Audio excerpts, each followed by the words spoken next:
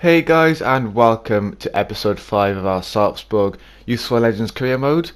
If you do enjoy the series, make sure to leave a like and subscribe if you haven't already, and leave a comment also. And to start off this episode, we are against Sogndal, I believe, and straight away get a goal from Hans Johnson about 14 minutes into the game. Yeah, I see a lot of people that enjoy this series a lot more than the Portsmouth one, which is surprising. I think the Portsmouth one is dragged a little bit, but that won't be it won't be long until that series is over and done with. But enough about that. We're on about this series now.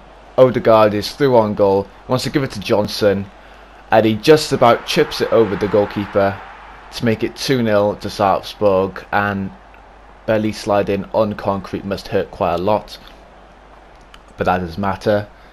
Good finish. I just about got it over. You can see on the replay here that I was literally inches, and yeah, good finish from Johnson there. And half time, 2-0 at the break. I do want to say as well that in before the end or after the last game, you'll see I did play another game, and apparently I wasn't recording, as we can see the goal there. Which isn't really good for us. But yeah, we played against Molde FK. We won 4-0. I think, was it Molde? I think it's Molde. We won 4-0. Look at this. How close are we away from clearing that? Just an unlucky goal. Really unlucky goal. But yeah, missing a highlight. Oh, you could see if you didn't slice that, that would have been a great save. But we do finish the game 2-all. We blew our 2-0 lead, and yeah, we only get a point from this game instead of 3, unfortunately. But going to our second game now, we are against Allison's FK. For those Norwegian people that are watching, I do apologise for butchering the name, but I'm just reading what comes up on the screen. First chance does come to us. We got Bergstrom. We're playing a second team this game. Look at that for skill. Good finish as well from Bergstrom. But yeah, we're using our second team this game because our first team is a bit tired from the game before. So yeah, I don't think I've used this team before either. I've used Bergstrom before, but only off the bench, not to start. And look at this for a skill. He does a Berber spin against the player on his left foot into the bottom right corner. What a finish from the lad. He's 6'3" and 62 overall, so he's not a bad player. That's just based on overall, and in game he's a good player as well. But 1-0 up at half time, and it seems to, that every game we've played except for one, we've gone up. Well, we've scored the first goal, except for the one where we lost against, I think, was it Tromsø we lost? I think we lost against Tromsø 1-0. As our only defeat of the season. But we go 2-0 up there. Nystrom now getting the goal. And that was good play from us there. Plays it out wide. Passes it across goal into Nystrom. Pretty much an open net. And now we're 2-0 up against for God's sake, Allison's. I don't know, something like that. Good save there from the keeper. Unfortunately, it's parried out to the opposing opposite player, I guess. I don't want to say that team name again. It's too difficult. But it is finished. It has finished 2-1. Still 3 points for us, considering we used our second team. So it's not too bad.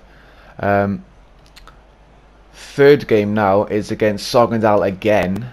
We're going in the rotation now, and we got Odegaard there with a finish. I can't remember the name of the guy who passed it to him.